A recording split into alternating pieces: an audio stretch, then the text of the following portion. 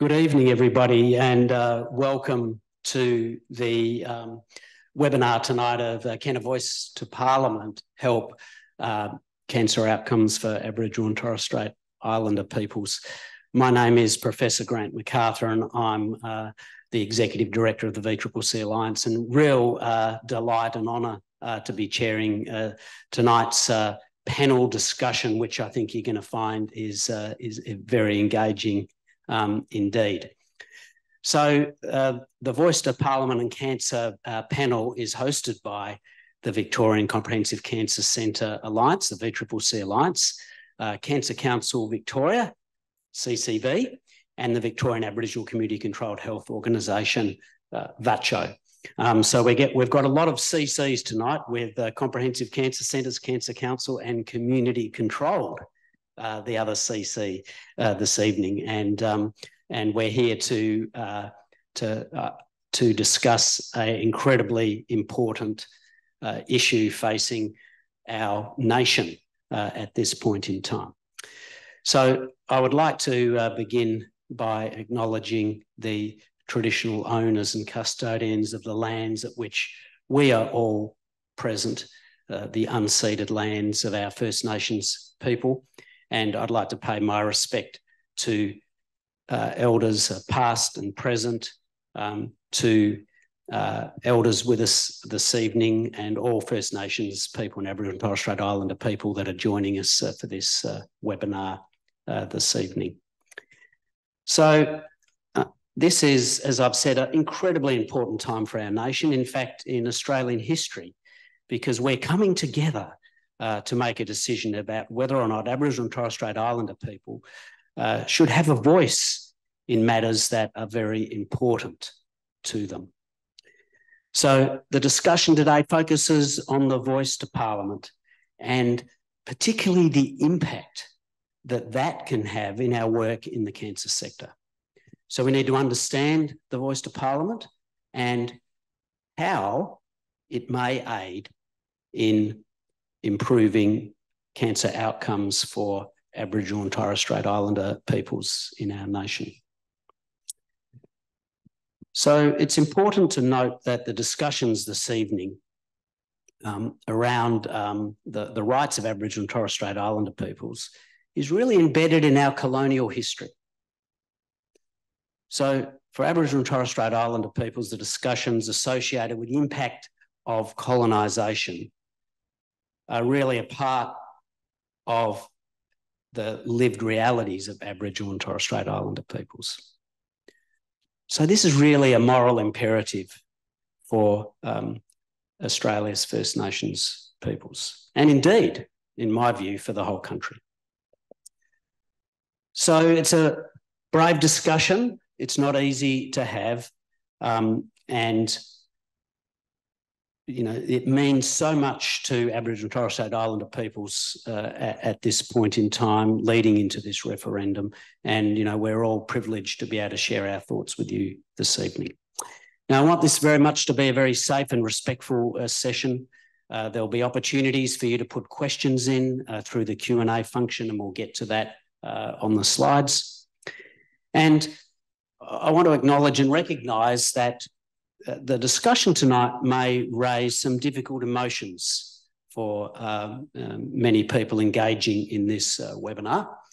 And I want to draw your attention on this slide to where people can turn to for assistance. The Yarning Safe and Strong, eSafety Commission, 13 Yarn, Well Mob, and Call It Out, all services that you can access if you wish. So we're going to hear from each of our panellists, and as I mentioned, you'll be able to put questions into the Q&A. If we could go to the next slide, thanks for the Q&A. So use your Q&A function on the webinar, and feel free to share with others access to the webinar this evening via the VCCC Alliance Centre for Cancer Education, and you can use the QR code you can see on your screen now to access that site, and everything is being recorded and will be accessible on that site. Now, without further ado, I'd like each of our wonderful panellists this evening to introduce themselves, starting with Todd Harper. Hi, Grant. Thank you. Todd Harper, CEO of the Cancer Council Victoria. And Colleen Kelly. Hello, my name's Colleen Kelly. I'm a Nhunnagadi Wilunyu woman from the Yamatji Nation in Western Australia. My connections are to Cameron's Paper Talks and Kirkups in the Geraldton area. Yeah, I wear a few hats, but I'll tell you a bit more about that when I present, if that's all right. And Auntie Gina Bundle. Hello, I'm Walbunga Jurindja woman from the east coast of Australia and from Yuin country. I also wear two hats. I'm here today as consumer rep, and also I work for the Royal Women's Hospital. Thanks, Auntie Gina. And Abe Robertini. Thank you, Grant, and thank you to colleagues that are on the panel as well. My name's Abe Robertini, and I'm a very proud Indigenous man. I'm a Maori from the east coast of the North Island of Aotearoa, and my ancestral links into Australia are through the Palawa mob, the northeast of Tasmania, the Trulaware mob down there. I also wear a couple of hats. I'm the Executive Director of Population Health at the Victorian Aboriginal Community Controlled Health Organisation, or VACCHO, and I'm a researcher in the field of medical anthropology, looking at the links between culture and health. Thanks very much, Abe. And for this evening, Abe's going to kick things off for us by covering some of the statistics and the facts as to cancer in Aboriginal and Torres Strait Islander peoples. Thanks, Abe. Thank you. There are a number of ways in which researchers and cancer services have really interrogated that, and they have tried to come up with ways of understanding how to improve treatment and how to develop new therapies that are particularly focused on closing this gap. But the reality is that we haven't made much progress. And one of the reasons why we haven't made much progress in closing the gap is because of the things that are currently unknown or that we don't know enough about. And what that is the gap in trust that exists between Aboriginal and Torres Strait Islander people and the health system that is there to provide services to prevent and treat cancer. And that gap in trust comes from the history that you mentioned, Grant. The fact that this is a colonized country and that the history that is embedded within that story is one that resulted in intergenerational trauma and intergenerational distrust between Aboriginal people and the health services that are there to provide services that are meant to be equitable, but which are not. And in cancer, what that means is that the cancers that we are detecting within Aboriginal communities, we are detecting far too late. And because we're detecting them far too late, we don't have as many options when it comes to providing treatment and therapy that is going to be effective and that's going to prevent the loss of life. And as a result of that, communities are enduring a lot more sorry business than what is really needed. And there isn't an Aboriginal community-controlled organisation across this country that has not had its flag flying at half-mast over the last week or so because of a loss of life as a result of cancer. And that gap in trust is what we do not have data on. And we do not have data on it because we are not measuring the right things and from the right perspective. And the right perspective that I'm referring to here is from the perspective of Aboriginal and Torres Strait Islander people themselves. We are very good at asking questions from the perspective of the health system in asking Aboriginal people, why are your health outcomes so much worse than the rest of the population? There's something that has been asked and answered 100 times, but we're not very good at asking questions from the perspective of Aboriginal communities of the health system. For example, why in 2023 do Indigenous people have such limited choice when it comes to access to culturally safe health services that are delivered in a high trust environment, that are there for us in the times that we need them and that can communicate in ways that are effective at building understanding and trust in the people who are delivering critical life-saving messages and in ways that engender the desire to continue engaging with services without feeling that you're being exposed to ignorance or prejudice or just a lack of understanding about your life experience.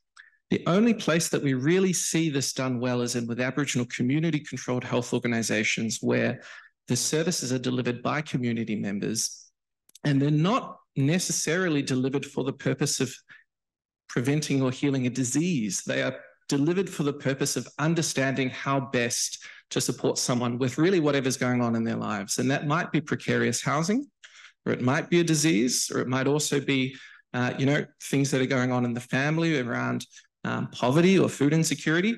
It really doesn't matter what it is that you're experiencing. What matters is that you have a place that you can go to which you trust and which knows you and your family and your community, and where you feel a sense of belonging walking through the door.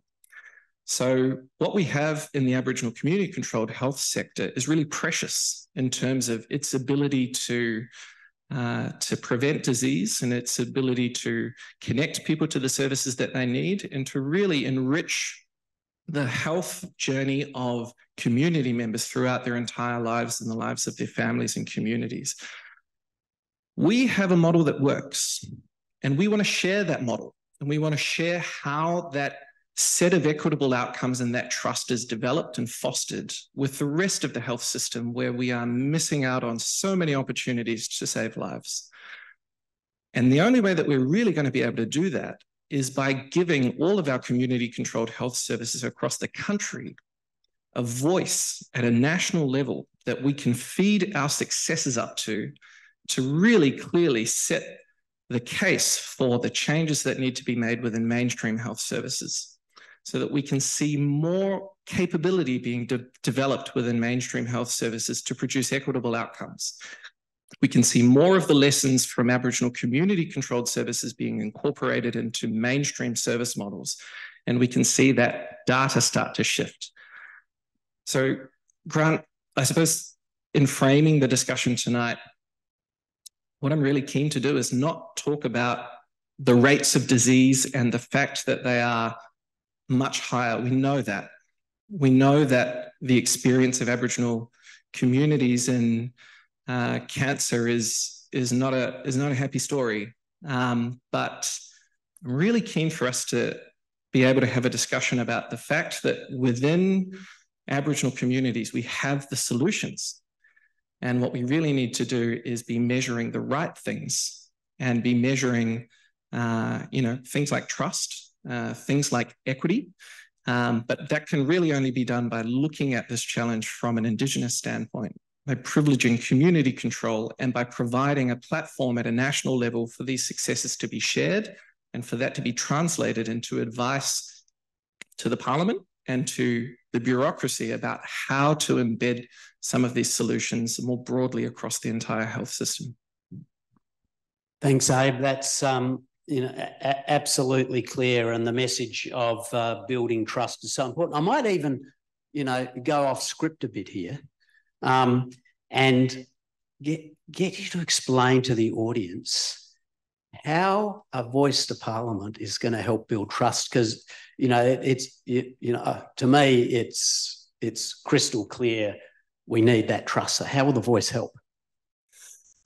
Look, one of the challenges that we have is that we have a lot of really well-meaning bureaucrats who are trying to find solutions that they can put into action within policy settings that flow on to the experiences that people have when they're interacting with health services. But the truth is they really don't know how. They don't know how to embed solutions that work, and they need the input of Aboriginal community control and peak bodies and other organisations that are doing work in this space to tell them what's working and what's not. And the challenge at the moment is that in the absence of a voice at the federal level, there is no clear way of communicating to the Parliament and to the bureaucracy what is working and what isn't. And you're relying on a number of disparate ways of getting access to advocate, but there isn't really a mechanism that exists at the moment that does it effectively. And so the Voice to Parliament is going to enable the successes and the lessons that we are seeing every day within community control to actually be articulated to the Parliament and to be picked up and then embedded into the policy settings that then flow on to the health system. And as a result of that, we'll see an improvement in adopting new models of care. We'll see an improvement in funding being directed into the right places, in particular into community control. And as a result of that, all of the services that we're currently delivering, which are really constrained by limited funding, really constrained by, time limits as well. We tend only to get funded for things, that are really good, but in terms of them being pilots.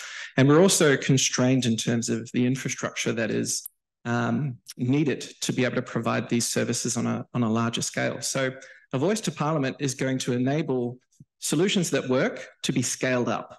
And that scale is going to allow the solutions to reach more people and to be able to solve more problems at a community level.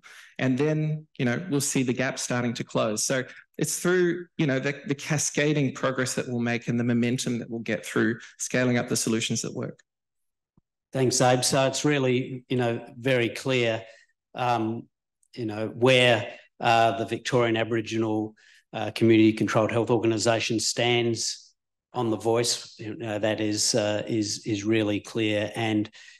And really, for your organisation, I guess this is going to, the Voice could really take the great work that you're doing, which is world leading in First Nations health, and then, as you say, scale and amplify, which is fantastic. Now, what we're going to do now is we're going to hear.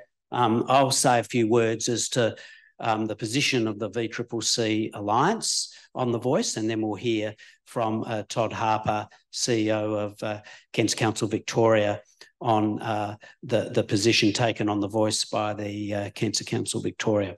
So myself as Executive Director of the VCCC Alliance, my senior executive and all of our independent directors strongly believe that the Voice referendum to alter the Constitution and establish an Aboriginal and Torres Strait Islander Voice to Parliament is a critical step in supporting Aboriginal and First Nations-led solutions in cancer control. We believe in the science, and the science is clear that that self-determination is absolutely critical to improving health outcomes. And this is why we are such strong supporters of the Voice. Something that is about to happen nationally in Australia, and that is the Prime Minister is going to release the Australian Cancer Plan. And in the Australian Cancer Plan, there'll be details of implementation of an optimal care pathway for Aboriginal and Torres Strait Islander peoples with cancer. And, we strongly believe that we need clear abilities of hearing what is needed for that implementation to work, and that the Voice to Parliament can empower that. So that's why we at the VCCC Alliance, the senior executive and our independent directors, strongly believe in supporting, a yes vote in the forthcoming referendum. But I'll turn now to Todd Harper, CEO of Kent's Council Victoria, on the CCV's position. Great. Thanks, Grant. And if I can make some introductory comments. So the position that we took on the Voice was largely influenced by two factors. One, we know that inequity is a significant driver of cancer outcomes, whether it be access to services, incidence, mortality. We see that in a variety of areas where inequity is a significant influence on those outcomes.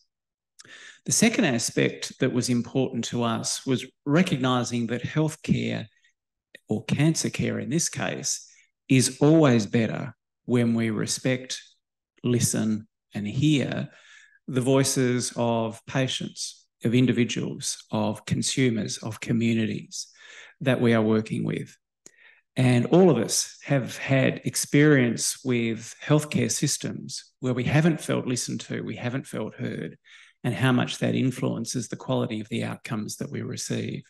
So we believe that listening and hearing is particularly important in that regard. So with that in mind, the Cancer Council's statement on The Voice, which is on our website, it's 2 sentences, so I'm happy to read it here. Aboriginal and Torres Strait Islander people experience higher rates of cancer and are more likely to die from cancer than non-Aboriginal and Torres Strait Islander people.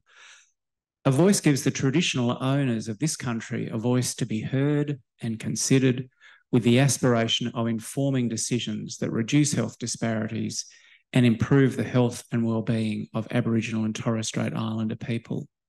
So that's our statement. And one of the things that has become, one of the critical ways that as an organisation we can shape the services that we provide, whether it be prevention in the form of an Aboriginal quitline, for example, screening outcomes in bowel cancer or eliminating cervical cancer, supportive care for patients as they go through a cancer experience.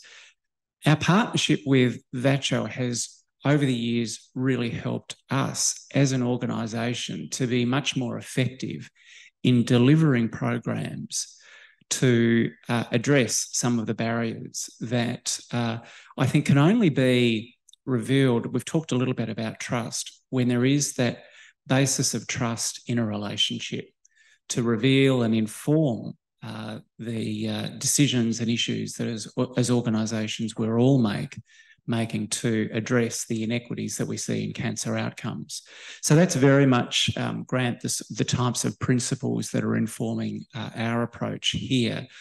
I reflect on some of the successes that we've seen in one of the more pressing problems over the years, which was Aboriginal smoking. And really it took that partnership approach with the Aboriginal community to help really start to unlock some of the gains that we've seen. And we can see that across the spectrum, I think, of services that as an organisation we provide. Great, thanks, Todd.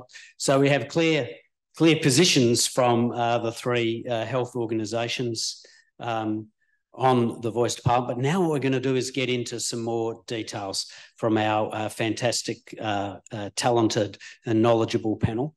And so first speaker on our panel to get into some further details will be Colleen Kelly, who's going to talk about the potential for the voice to change health and wellbeing outcomes. Look forward to what you've got to say, Colleen. Thank you. Thank you very much. So firstly, I'd like to acknowledge the Wurundjeri peoples of the Kulin Nation, the custodians of the unceded lands where we gather today. I pay my respects to elders past and present. And as a visitor on these lands, I'm grateful for your hospitality. Thank you. The Wurundjeri peoples, like all our peoples, are carers for country. We've been looking after the health and well-being of our peoples for over 65,000 years. We know best what keeps us well, which is really the gist of what we're talking about tonight. Thank you to VACCHO, the Cancer Council Victoria and the Victorian Comprehensive Cancer Centre Alliance, as you say, lots of C's, Grant, for the invitation to speak tonight to consider how the voice can improve cancer outcomes for Aboriginal and Torres Strait Islander peoples. Coming together for these sorts of gatherings with common aims and our collective cultural strengths is always a privilege, so thank you. I gave you a little bit of an introduction at the start to say that I am a Nhunnagadi Wilunyu woman from WA. And as with all of us, it seems, we do wear lots of hats, but I'm a senior lecturer in the Gukwonderuk Indigenous Unit at Monash University, Clayton. And I work in the area of Indigenous health equity, which is a very broad term. I haven't got time probably to describe all the things that we do in that space, but we work with the faculty to embed Indigenous perspectives in curricula. We conduct our own research. And one of the most enjoyable parts about our job, we help to ensure that we get as many Aboriginal and Torres Strait Islander health graduates through our system as we possibly can, because we know that Indigenous health professionals in our workforce and creating a critical mass in that space is really important. I've got an emergency nursing background and I still do the occasional clinical shift to keep a hand in and keep up with the ever-changing landscape of healthcare.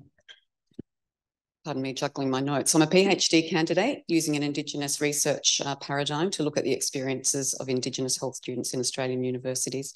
And I'm very proud to be the chair of the board of First Peoples Health and Wellbeing. I'll tell you a little bit more about that in a minute. So whilst all these roles are connected in some shape or form to Indigenous health equity, I'm actually representing First Peoples Health and Wellbeing tonight and stand in solidarity with the Aboriginal health sector as we head towards the 14th of October and a referendum vote for the voice.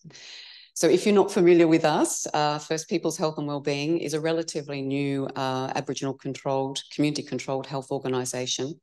And so we offer affordable primary healthcare services to Aboriginal and Torres Strait Islander people and their families. And I'd like to acknowledge the Wurundjeri and the Bunurong peoples where we deliver health and wellbeing services to First Peoples and their families across Greater Melbourne. And we've got clinics in Thomastown and Frankston. And can I just acknowledge the amazing work of the First Peoples Health and Wellbeing team led by our CEO, Wamba Wamba woman, Corinda Taylor. But when I was first asked to speak tonight, I had a chat with Brooke from VCC, wondering what I could possibly add to the conversation tonight. I'm not an expert in oncology or cancer care, and I'm certainly not an expert in constitutional law. But I went away, as you all know, Brooke, and had a bit of a think. And I ended up thinking, well, I am an Aboriginal woman. I do have a health background. And I have seen firsthand, professionally and personally, the impact of health policy that does not privilege the perspectives of Aboriginal and Torres Strait Islander peoples, where our voices are not listened to. So it's not that we don't have a voice, we absolutely do, but our voices are not being listened to. So tonight I'd like to share a few thoughts about how a yes vote, resulting in a successful referendum, can provide an opportunity for improvement in Aboriginal health outcomes. So as has been mentioned previously tonight, Australian mainstream health services have been founded on colonisation, racism and privilege. Western knowledge systems continue to underpin healthcare and healthcare education in Australia, continuing the impact of colonisation against First Australians. We know that First Nations peoples experience racism in the Australian healthcare system through interpersonal, internalised and systemic racism. So that presents in different ways for mob. But in 2019, 243,000 Indigenous Australians who did not access mainstream health services when they needed to, 30% indicated this was due to cultural reasons such as discrimination and cultural inappropriateness.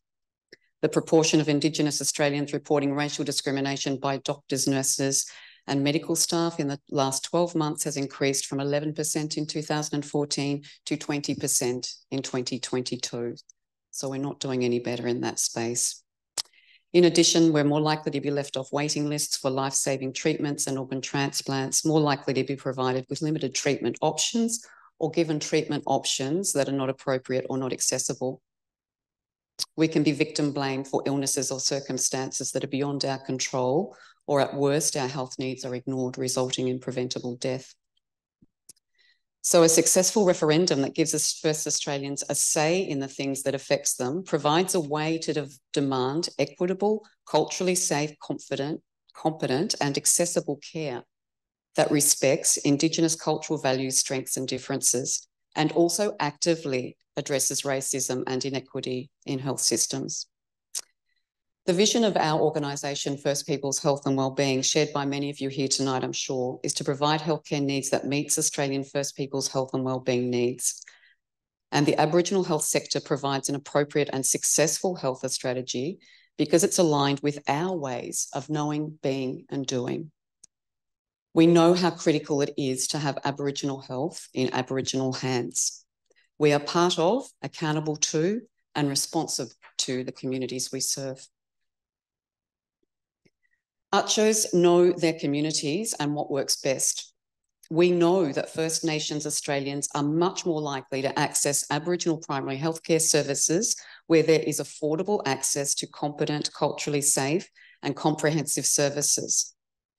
5-minute medicine based on a biomedical model of health doesn't work for mob, and I would argue it actually doesn't work for anybody. On the 14th of October, Australians over the age of 18 will be asked to vote in the referendum on whether we choose to change the Constitution to recognise First Nations peoples through a voice to Parliament. we have an historic opportunity to make positive change. It remains ironic to me that the non-Indigenous population of Australia once again get to decide if we are entitled to our basic human rights. We're not asking for anything extravagant or anything that we are not entitled to. And I'm sure you're familiar with some of these points in the United Nations Declaration of the Rights of Indigenous Peoples, but it sets out how universal human rights and fundamental freedoms apply to the distinct experiences of Indigenous peoples. And I won't read all the articles, but it does include the right of Indigenous people to self-determination, to shape their own lives, including their economic, social, cultural, and political futures. The right to participate in decision-making matters that affect their rights and through representatives that they choose. And determining future priorities, to be actively involved in developing and determining health, housing, and other economic and social programs.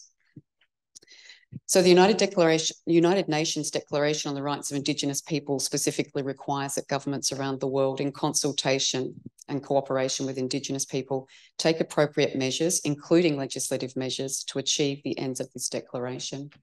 And Australia actually endorsed these recommendations in 2009. A majority yes vote resulting in a successful referendum will enable true self-determination for Australian First Nations communities, and it has an impact at every level for our patients, for our staff, for our families, and for our organisations.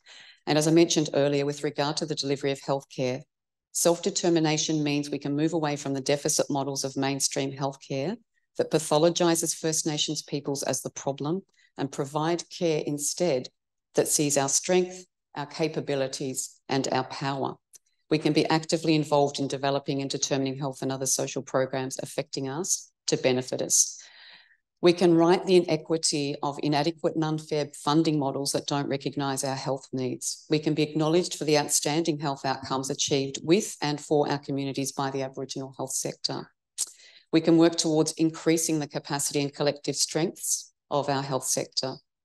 And importantly, mainstream health services can be made accountable to provide culturally safe care and work respectfully with Aboriginal controlled community health organisations.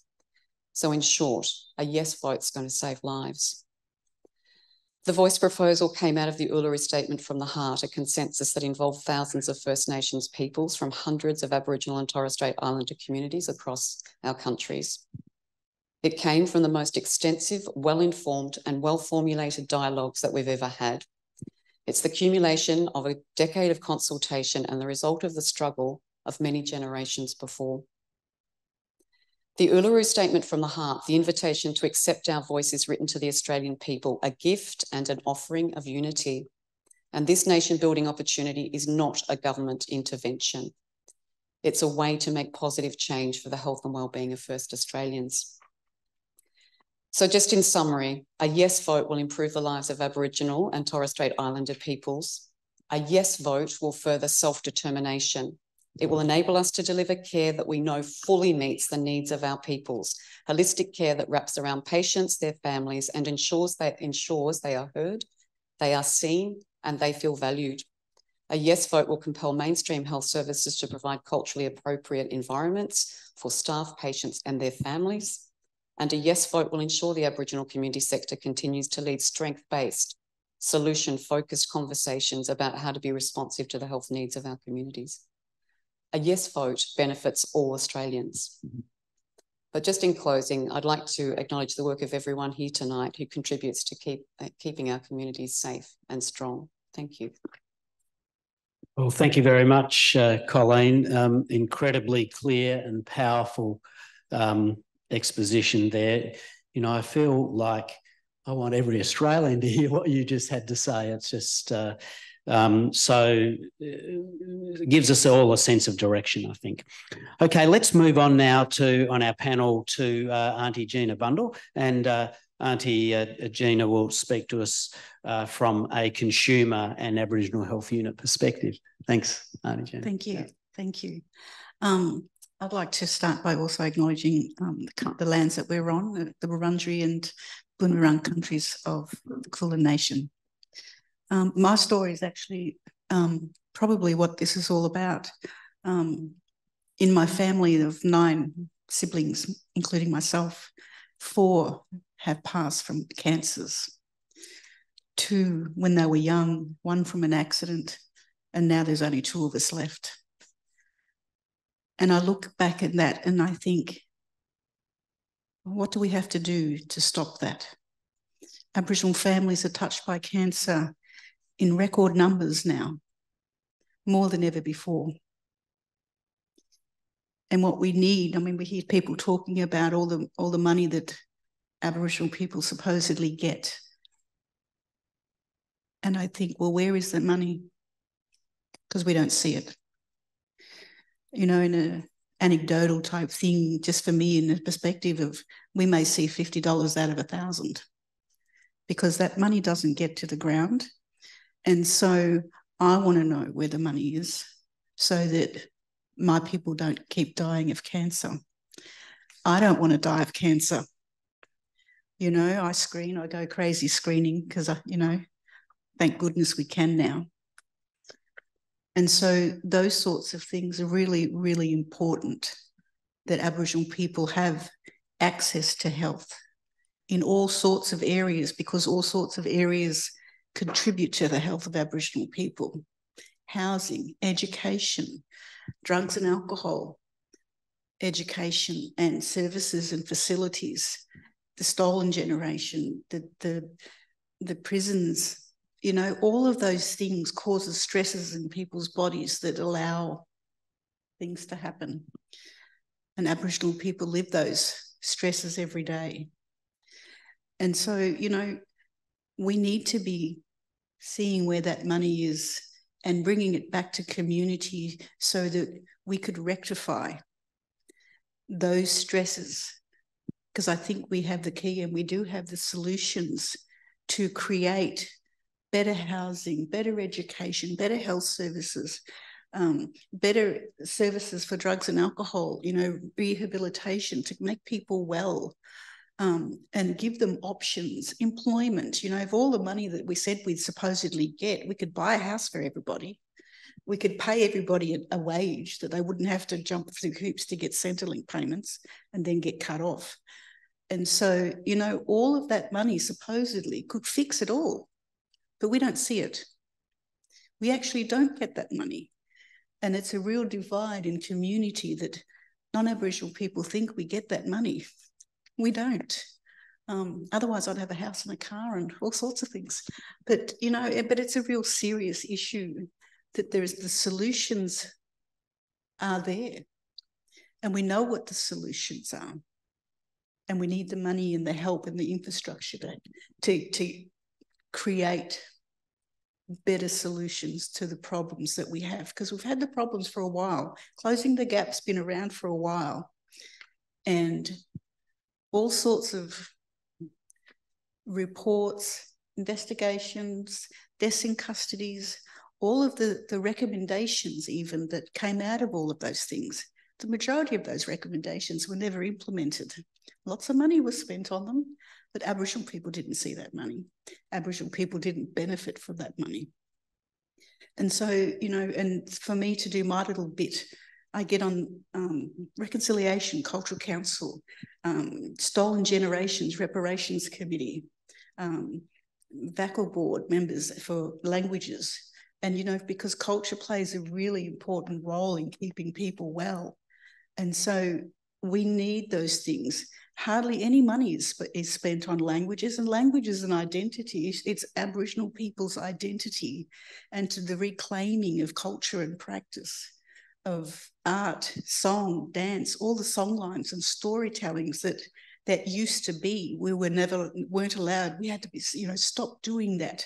Stop speaking your truth. Stop speaking your language. You know, that's what made us ill. And we need to be able to reclaim that back and go some ways to recreating the health in our bodies and our families and in our communities, because then the country will be well also. You know, because it's really important, because land is important to Aboriginal people. It's important to the health of Aboriginal people. And lots of organisations get money for environmental purposes, but Aboriginal people don't.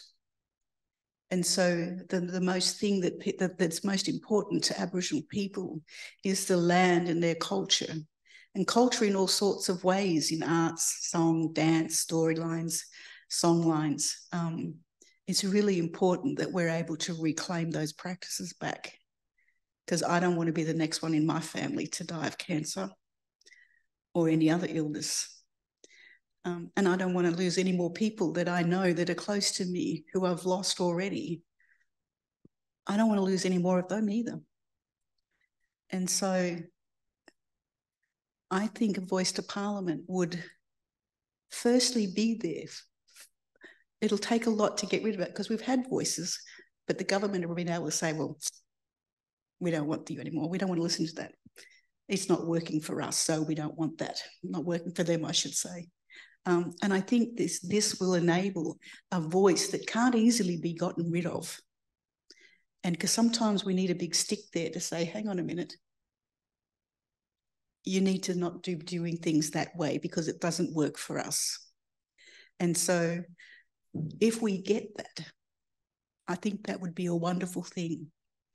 And because it's for the generations to come, not just me. I'm 60 next year and I won't be around for much longer, but I hope not. But, you know, I really think that the future and our young ones are the ones that are going to benefit the most from this. And I think we as people in this moment in time have a right to do the right thing for them. Thank you. Thank you, Auntie Gina. I also wish that every Australian could hear what you just had to say as well, because I think you can't help but reach into your heart from the words that you've shared and the ideas you've shared with us this evening, to really for everyone to come together to make a difference for the challenges, both social and health, Auntie Gina, you've reminded us of. Okay, so thank you so much. And now I'll hand back to Abe Robertini. You know, we've heard a lot about self-determination, and we want to just dive in a bit deeper into self-determination and why it is so important, and you know, how the voice will assist with self-determination to give better health outcomes. Thanks, Abe. I think, you know, we hear a lot of these terms used, and it's important to really get to their meaning so that they're not just abstract concepts, because self-determination is so critical for anybody when it comes to health. Having the agency to choose for yourself what pathway is the most appropriate, and having a genuine choice when it comes to being able to determine what pathway is appropriate for you is critical. And the challenge that we have at the moment is that we have health services that were not designed with Aboriginal and Torres Strait Islander people in mind. And as a result of that, they have not been designed for the purpose of achieving outcomes that are specific to the needs of Aboriginal and Torres Strait Islander people. So the result is that Aboriginal communities don't have a choice a lot of the time to access appropriate care pathways that are specific to what their needs are. The options that are available are generally designed for the non-Aboriginal population, and as a result of that, they tend not to work at the level of individuals, families, and communities. And they tend not to be adjusted for the fact that there is a deficit in trust between Aboriginal people and health services. And so we, at the moment, are faced with really limited choice when it comes to getting culturally appropriate, culturally safe services. So that the ability to self-determine, what it means in practice is the ability to create an alternative, and to create and maintain an alternative that is genuinely designed for your needs and which is capable of achieving your outcomes as you articulate what your needs are and what your outcomes are. So the reason why this is critically important to understand is because, let's take an example. If you're born in this country today in a Greek family or an Italian family, or an East Asian family, or a South Asian family, or even a white Australian family, you are just saturated in culture from day one. You're born, your family picks you up, looks at this beautiful little baby and just starts doing things which you've done for generations and generations, which tell you as a new member of this family and of this community who you are. It says, this is who you are. This is where you belong. This is your family. They will be there for your entire life. They are there for you to protect you, care for you, give you whatever you need. They will give you life.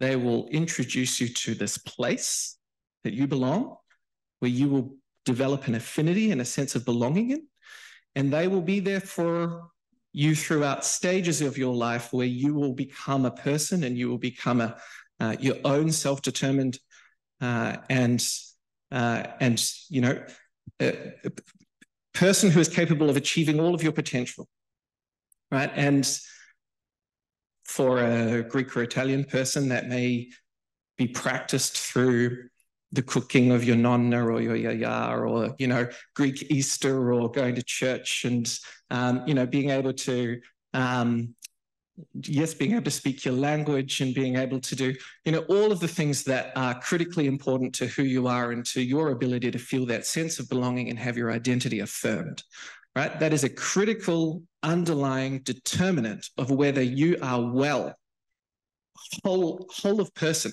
holistically well, and whether your family is well, right?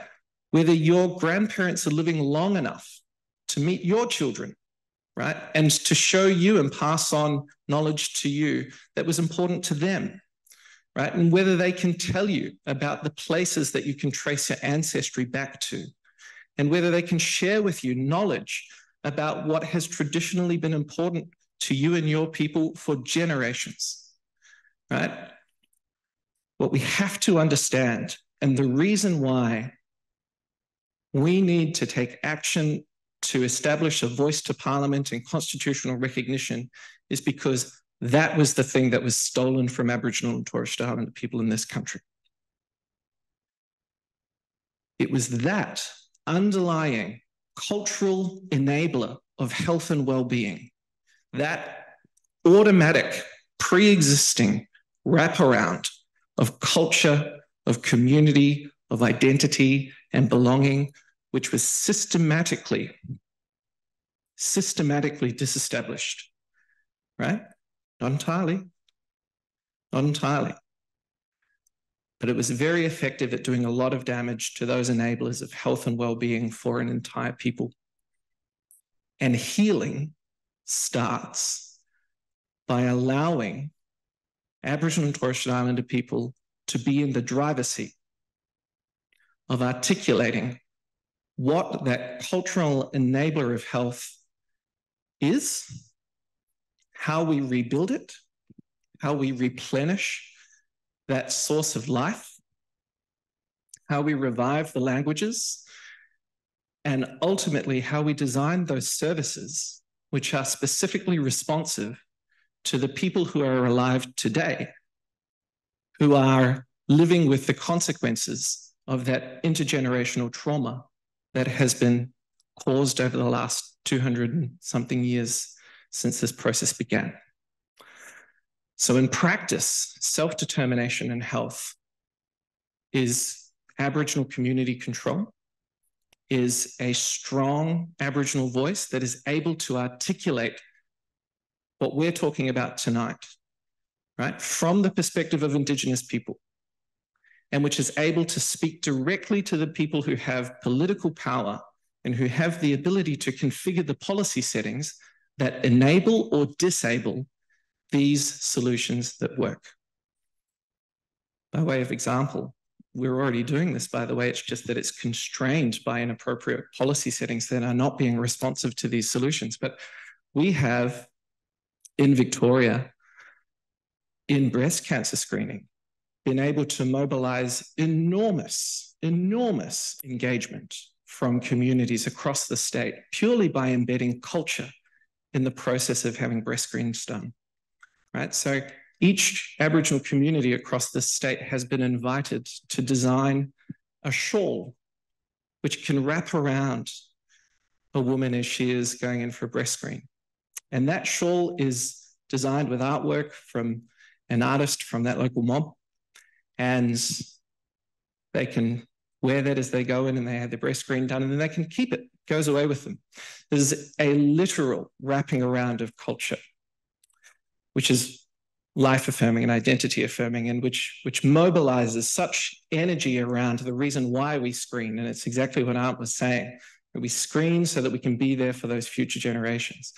And the result of that, so simple initiative, right, has meant that we have been able, within the last 2 weeks, we've screened 600 women across the state, right, through an incredible partnership with Breast Screen Victoria, right? But an Aboriginal-led solution which has mobilized such engagement purely because it has been designed to embed culture, because we know that that's what gets people engaged and what really gets people coming out to participate in health services, because it's been designed for them.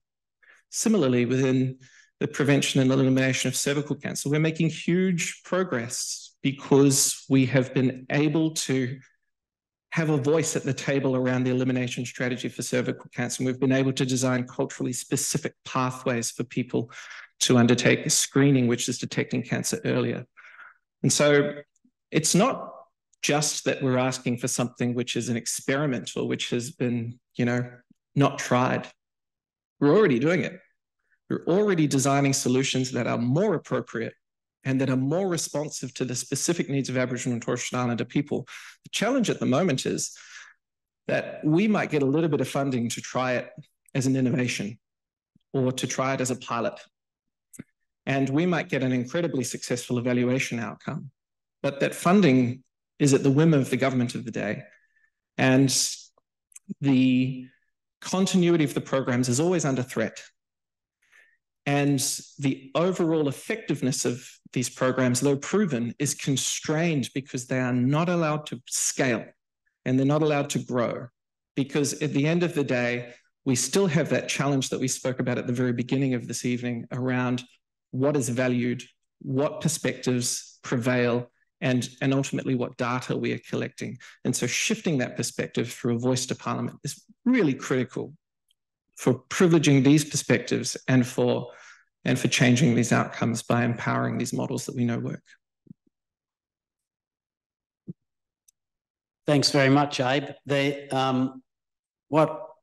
Just incredibly fantastic examples there of self-determination in the cancer space with the cervical cancer screening and the Beautiful Shore project that's having such impact.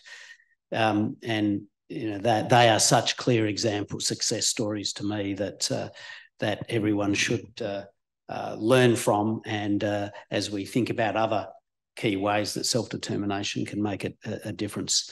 And all right, let's move to our panel discussion now, and you can all, those joining us in the webinar, put your questions in the Q&A, and we'll do our very best to get to your questions. But I might just kick off the discussion a little bit about what the voice is.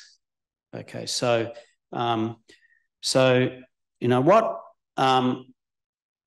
can it do and what can't it do to make a difference to health and wellbeing for Aboriginal and Torres Strait Islander people?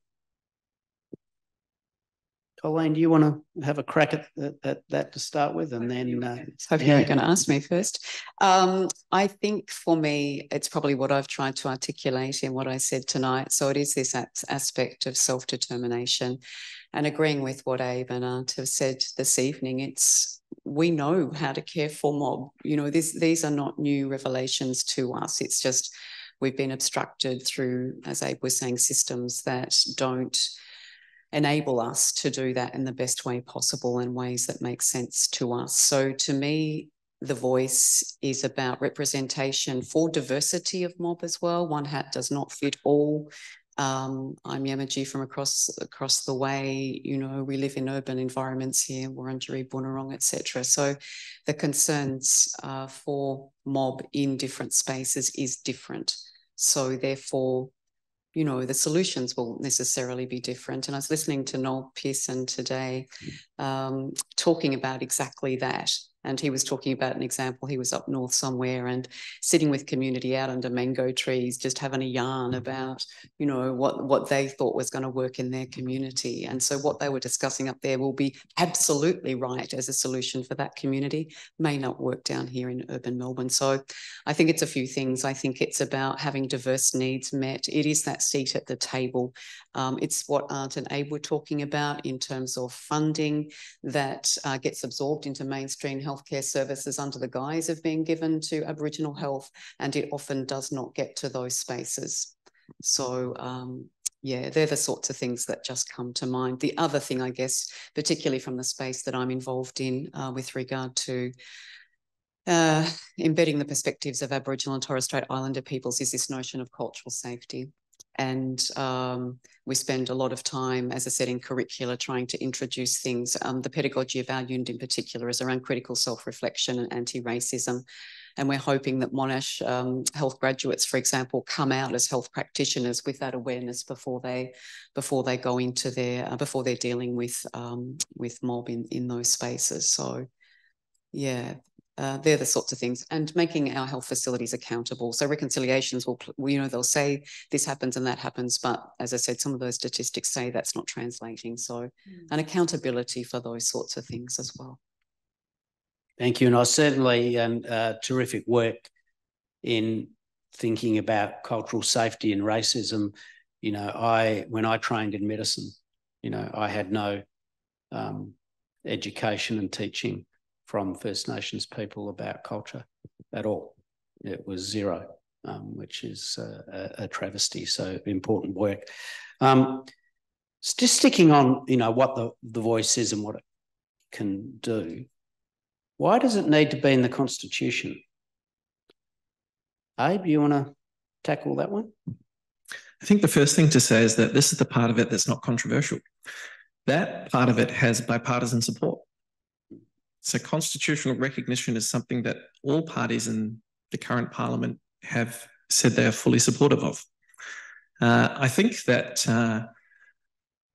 it needs to be in the Constitution because, you know, what I was saying before about what has happened in this country and about the harm that has been caused throughout colonisation. I don't think there is a single measure that any government can take that can heal all of the hurt and the pain and the damage that has been caused. But sometimes mattering helps. Being recognised helps. The acknowledgement helps.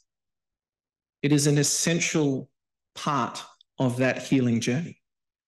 And it's what's owed because of the harm that has been caused and because the omission of Aboriginal and Torres Strait Islander people from the founding document of the modern Australia was such an error that we all agree with, right? So there's a moral and in principle reason why it's critically important that constitutional recognition is achieved. And I think that it will be achieved. It would just be so much easier for it to be achieved on October the 14th when we all vote. And I have faith that it will be. There's also the practical reason as well that, as Aunt said, we've had voices before in different ways, shapes and forms, and they have been disestablished with the stroke of a pen. You know, I think that at a whim of a government, if what a voice is saying is inconvenient or is, you know, not welcome by the government of the day, then it can be disestablished. And I think we're beyond that now. I think that we are a grown-up and mature nation that is ready to hear what the Uluru Statement from the Heart says and to accept that invitation and to enshrine it in the Constitution so that it can't be removed at a whim of a of a government of the day. It should be an enduring recognition, and it should be an enduring voice to Parliament that is established. Thanks, Abe. That, at least to me, that is absolute reason it needs to be in the Constitution, because of the history, right, of other bodies, you know, being dissolved, even when they were effective. And there's been some very good commentary on successes that have been pushed aside. So thank you for that. So I want to move to, you know, what I think is difficult, and one I'm sure we all feel somewhat emotional about this, but what would a no vote mean? You know, were those listening this evening and watching the webinar and replay, what would a no vote mean, and what can people talk about out around our nation as to really what the consequences would mean of a no vote? Who'd like to take that one? How do you feel about it, Auntie Gina, if there was a no vote? Do you know, in this moment, it's a moment in time that's really important. And I did work with the Treaty Commission with Auntie Jill Gallagher doing the road shows, and we created the Treaty Possum Skin Cloak, which I like to call a historical document in its own right too. And I think that a no vote, even though we're doing treaty and we're going to go forward with treaty, I think a no vote would not give the treaties the power that it should have. You know, because we've looked at treaties across the world, here, there, and everywhere, and it's a document, but it's a document that in other countries hasn't fully been acknowledged or respected. And I think our treaties, because we're going to learn a lot from the treaties that have come from around the world, and I think a no vote may weaken those treaties, because it won't be one treaty, it'll be treaties, because like you're saying, you know, different mobs have different needs. And so I think the yes vote would strengthen treaties, and a no vote would weaken that. And of course, you know, looking into the future, I'd like to think that this moment in time, we will be able to look back and know that we've done everything that we can to strengthen the opportunities for our young ones into the future. And I think, and I mean, it may be a no for now, but it won't always be a no. And, you know, because we're not going to stop. We're not going to stop fighting for what we believe is our right.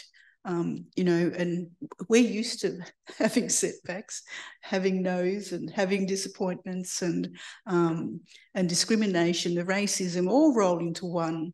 And you know, goodness, you want to see some of the comments that you see in social media. Australia is still very, very racist. And you read those comments and you think, you know,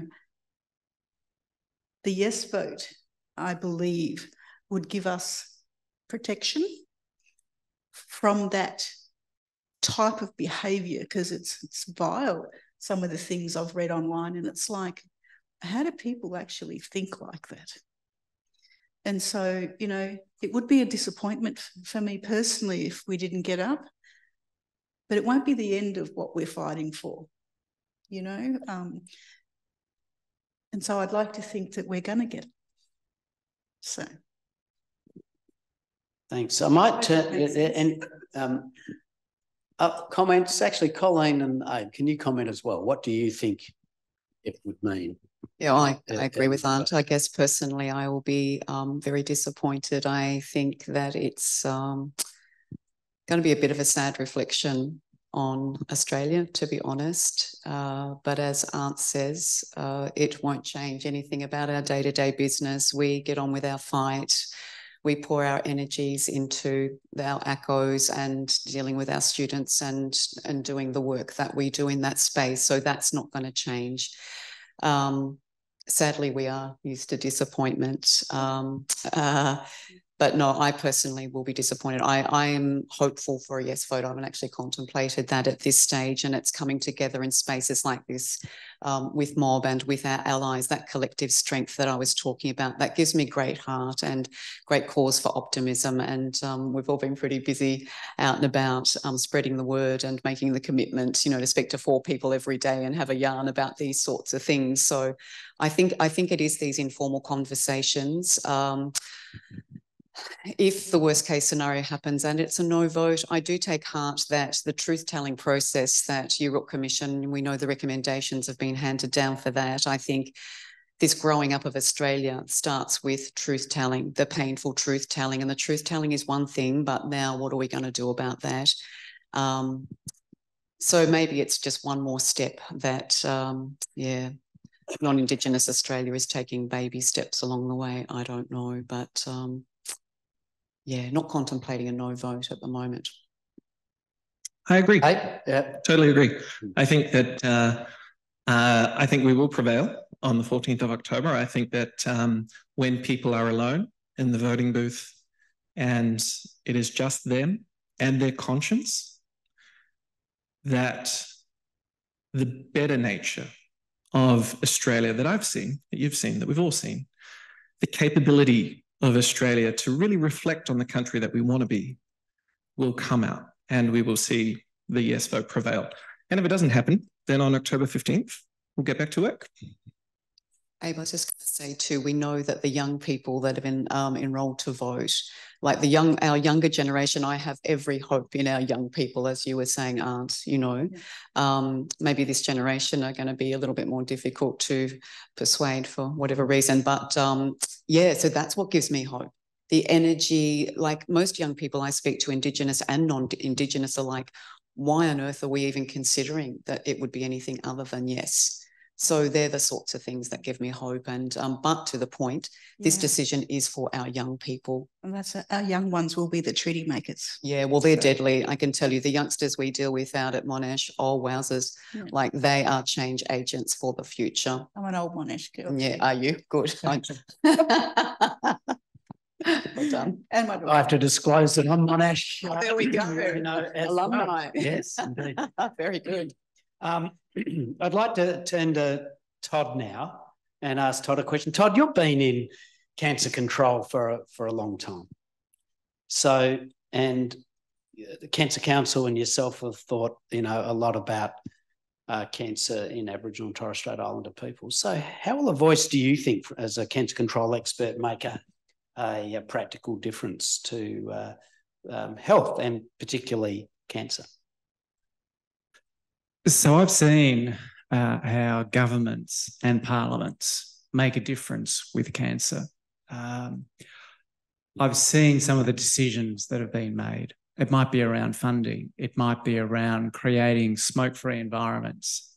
It might be, as Grant, you and I have been involved with banning solariums. So I always reflect on how powerful it is when government gets decisions right. Government is such a huge and critical partner in the way that we deliver cancer, prevention, treatment, early detection, palliative care. And when government listens and listens well, they make really good decisions that transform cancer outcomes for generations. That's the power of good decision-making.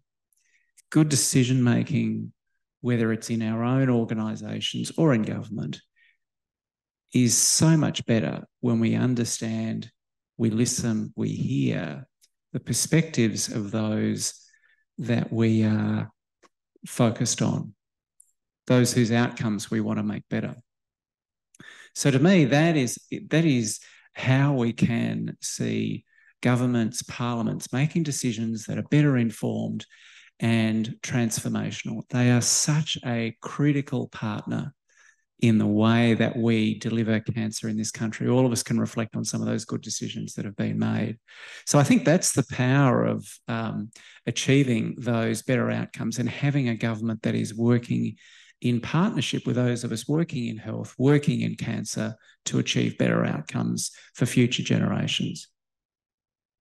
Thanks, Todd. Now, questions come online from Professor Jennifer Phillip, who is co-chair of the VCCC Alliance's equity program. And Jennifer raises a really interesting question. And that is clearly self-determination is first and foremost to improve outcomes of First Nations people.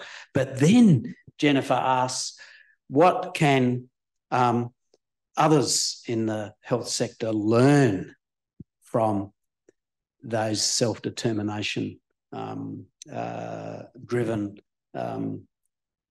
innovations from Aboriginal and Torres Strait Islander people? Because I reckon there's a lot that can be learned. So, Auntie Gina, you're in the, what do you think you can teach non-First Nations healthcare people? I think everybody that steps into a hospital would benefit by the way we work with our people. And they've also, lots of people say that. We do work differently. You know, we do create atmosphere in a sterile place where people feel at home, people feel protected and taken care of, because we get a little bit wild when things when people aren't doing what they should be doing with in the care of our people. And everybody should have advocates the way we advocate for our people. And, you know, Aboriginal liaison officers are in hospitals across the country now, and we all carry a huge cultural load in protecting our people that come through our doors.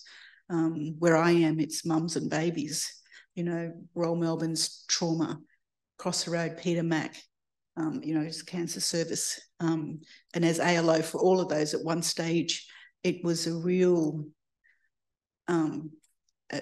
team effort from Aboriginal people, but also non-Aboriginal staff. Having allies in place like that who really, really enjoy the way we work and then change their way they work. It's made such a difference to how we deal with our patients at the Royal Women's Hospital. And in some of the areas at our hospital, we're closing the gap. It's only small, but we're closing the gap, you know, and it's not many places can say that across the country. And I'm very proud of that. Hey, what do you think? I mean, this is, you know, I love this question because I think there's so much to learn.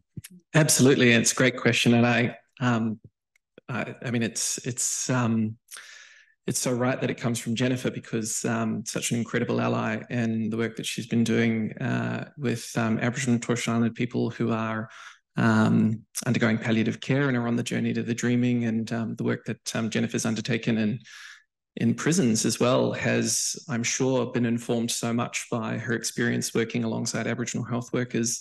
I have the privilege in my role at VACCHO to work with the 33 Aboriginal community-controlled organisations that exist across Victoria, and being able to visit each of those services and to speak to the doctors who work in those spaces, many of whom are non-Aboriginal people who were trained in the way that we train all of our doctors, and then, you know, come to understand how medicine is practiced. And I get to see them walk through the door of an VACCHO and discover a new way of practicing, which embodies a whole range of other values and principles, which for many of them enable them to breathe a sigh of relief and to reflect on all of the things that we often don't get right within mainstream settings of care. Because within community-controlled settings, it is about atmosphere. It's about deep relational conversations and moments of warmth and caring very deeply about the people who are walking through the door, and not just about what they've come to talk to you about, not just about a particular body part, and not just about a particular chronic disease or acute condition that might be affecting them on that particular day. It's about how they are in themselves and all of the ways in which that can be affected in their lives. And it's about how their family is. And so a lot of the doctors that walk through the door of an VACCHO, not having ever worked in Aboriginal health before, they actually never leave. They stay and they find their vocational home there because they realize that they can't go back to a model where they're only able to deliver services that you can bill for, and where, you know, everything that you're doing is transactional, and where you're forced to work within a model of care that has become so commercialized that you stop seeing the person, their family, and all of the things that are coming through the door with them, which may inform whether they trust you or not. And within an Aboriginal-led model of care, there is an authorising environment for health professionals to slow down when they recognise that they need to slow down, and to spend as much time as possible really understanding the depth of some of the complexities that people are bringing with them into the consulting room. And so there is an enormous amount that can be learned from that. There's really a transformation of our entire health system that can be learned from that. And this is what a lot of people don't realise until they visit an VACCHO. And then they have a moment where they kind of don't quite realize the gold that exists, which is right in front of our faces, and which we could all learn from if we could listen more, and if we could hear, and if it could be given a platform to articulate its real value. And the voice specifically, you know, will this open up many avenues for learning about ways of doing things different across our nation, not just in health, but maybe in other areas as well? Do you think? I think so. I do think so. And in regards to where I work, you know, what also can change things is, and it's terrible, boring stuff, but policy making and all the rules making, because we do all sorts of things that aren't just medical. It's a real holistic everything. We talk genealogy, we do cultural stuff, weaving, possum skins. We talk all about all sorts of, you know, song lines, creating ceremony and stuff like that within the hospital itself. And so we write policies along those lines that allow us to do that, but allows other staff also to do that. And so I think the yes vote would actually enhance that, would actually give non-Aboriginal organisations the freedom to say, well, actually, we want to work that way. Mm. You know, it may allow them to work that way and not be stuck in that very mainstream way of doing things, because that doesn't work. It's proven that doesn't work. You know, especially not for us, but it sometimes doesn't work for anyone else either, you know, and it may actually give other departments of all sorts of persuasions the freedom to work the way we work. So I think it would be a good thing just for that on its own. Excellent. Now we've got another question online from Danielle Spence. And Danielle asks us, what can the collective cancer community do to drive out racism in healthcare? And very timely from Danielle to raise this, because that was where I was going to go next, to delve into, you know, racism, because there is absolutely huge, you know, unconscious bias, which is racist based, you know, in our health system. So yeah, what can we do about racism, and also how will the voice help? Maybe I can take that one. Yeah, so with respect, I don't actually believe there's any such thing as unconscious bias. I think it's bias.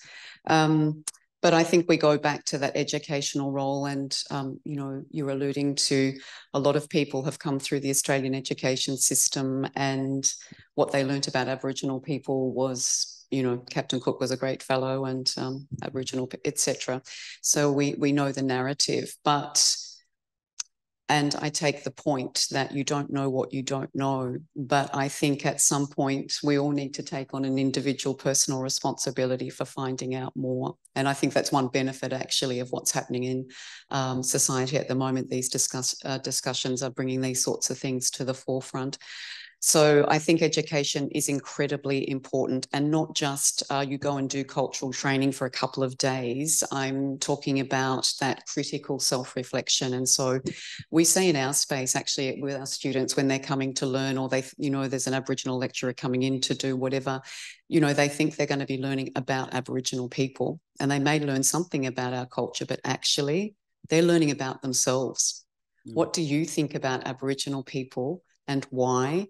What has influenced what you know about Aboriginal people, and get them to understand that sometimes not always what they know has come from this very deficit discourse, which is reflected in the media, society, in our hospital systems, and actually in our education systems. And this is a little bit off track, but to go back to truth-telling, so truth-telling on a societal level, but truth-telling in our health professions as well. Now that can be painful, but the reality is that as a nurse, as a doctor, as a whatever, these professions are founded on colonial models of health that saw Aboriginal people as inferior, infirm, etc. And so Florence Nightingale, and this will be controversial, sorry to all of you watching this, but the lady with the lamp has a very, very dark history. She was a racist, make no mistake. And I've heard it said, you know, and you probably have too, that Florence Nightingale was a woman of her time, but even her peers some of them were calling her to account. And not only was she responsible for her own racist views, she influenced political policy in her generation. So that's just one example. And I think if we do that truth-telling and understand what has influenced how we still teach health and how we still practice health, I think they're really important steps forward. So it's all about this critical self-reflection of ourselves as individuals, of our health professions, and making sure that the education is not just this passive didactic. It's actually that's why we talk about anti-racism. The anti-racism is actually the next step in doing something about it. And it's a challenge for our students because they're young, they're going into these power structures where the norm, unfortunately, is to enforce some of these stereotypes. So it's how do we give them skills to contest those sorts of scenarios. Can I add one thing to that as well? I think I totally agree with everything. And there's another element to racism as well, which exists at the way that systems have been designed. I mentioned earlier that none of our health systems outside of the Aboriginal community-controlled settings have been designed with Aboriginal people in mind. But I mean, it's not a radical idea to redesign health services in response to the specific needs of patients that we need to prioritise. I mean, Aunt works at the Royal Women's Hospital. There's a reason why we have hospitals for women. There's a reason why we have hospitals for children. Right, is because we have recognised that certain people have certain needs that taking a one-size-fits-all approach to gets inequitable outcomes. Right, we recognise that when children are coming into spaces, those spaces need to be designed for children in mind. Right, we recognise that people's lived experience matters when it comes to interacting with health services, and then our health services need to be responsive to that. We're asking for no more than that. Okay, we're asking to be heard in putting forward the solutions that will result in those health services that are currently not appropriate to achieving equitable outcomes for Aboriginal people, just hearing us out, right? So it's a modest ask in terms of the voice to Parliament, but it has enormous power in terms of being able to achieve that equity, which is currently enjoyed by a lot of groups that have had to push those boundaries. It wasn't that long ago that we didn't have women in medicine, right? That women really had to fight to have a way of participating and being heard within the medical professions and within settings of care, and in putting forward reasons why their voice mattered, right? This is the next step in advancing equity in health. Okay, well, I just want to, for those online, I'm sure you're all very grateful of the wisdom that we've heard about tonight. We've heard from each of our speakers, you know, why a voice to Parliament is going to make a real practical difference to the health of Aboriginal and Torres Strait Islander peoples and the rest of our community, as well, as we spoke about earlier. And there is a sense of confidence. And personally for me, you know, I think when people are in that ballot box, people just like in 1967, they'll reach into their hearts and they'll know that they can personally make a difference to Aboriginal and Torres Strait Islander peoples in our nation by voting yes.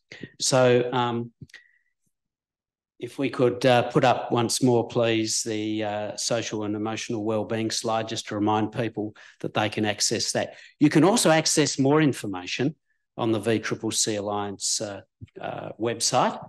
And this evening's proceedings are all recorded. And so I ask each and every one of you, talk about what you heard tonight. Talk about what a difference the voice can make, and have the conversations with people close to you. Be advocates for yes, if in your heart you think that is the right thing to do. And just want to thank you all for joining us. And we all look forward to October 14, a historic day in our nation's history. Thank you.